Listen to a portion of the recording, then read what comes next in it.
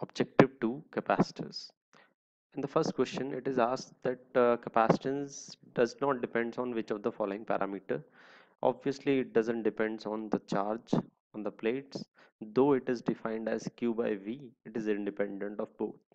It depends on shape and size of the plates and the separation between them, and also what is the medium which is stored in between the plates. For further clarifications, you can just watch the video of capacitors. I have explained every concept in that also.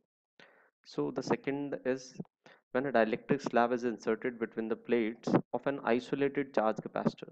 As the capacitor is already isolated, it has no connection from the circuit or the battery, so the charge on the plates will be same. It will not be able to exchange any charge from any, because it is not connected to any of the part of the circuit.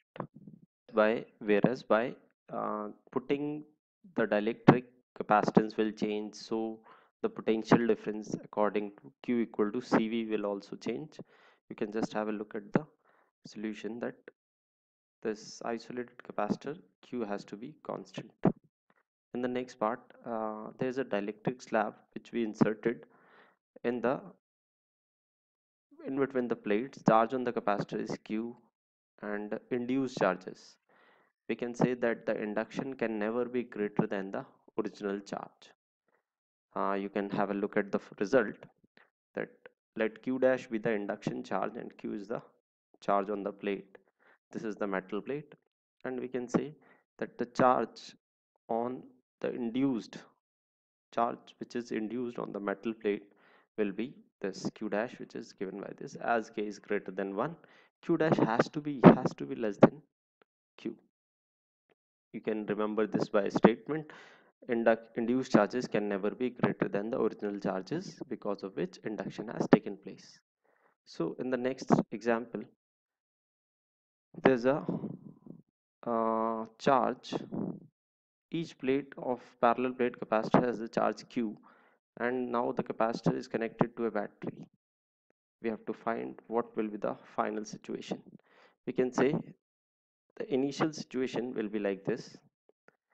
For further clarification, you must watch a video called parallel plate capacitors and parallel plate system also in electrostats in this. So when there is no battery, the total charge will reside on the outermost surfaces, and the inner side charges will be 0. So we can say that when the battery is connected, these charges must be positive and negative, equal and opposite, and they should be equal to CV. This will be plus CV, this will be minus CV, but the outer charges will remain same. The battery will just take a plus CV charge from this to this plate, so the final charge will be as shown in the diagram. When the battery is connected, this final situation will be like this. So let's look at the next question. Question number 4, then 5. The separation between the plates is increased, and we have to find that which of the following quantities will not change.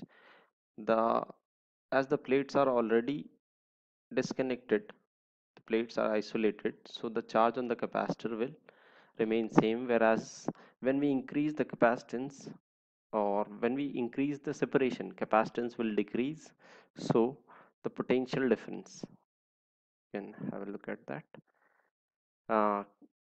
Capacitor is isolated, so charge will not change.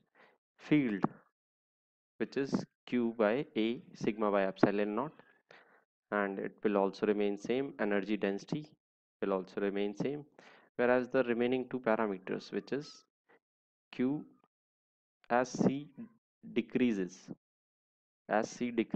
V will increase, and energy, which is Q square by 2C, Q remains same, C decreases, energy will also increase. In the next question, there's a parallel plate capacitor which is connected to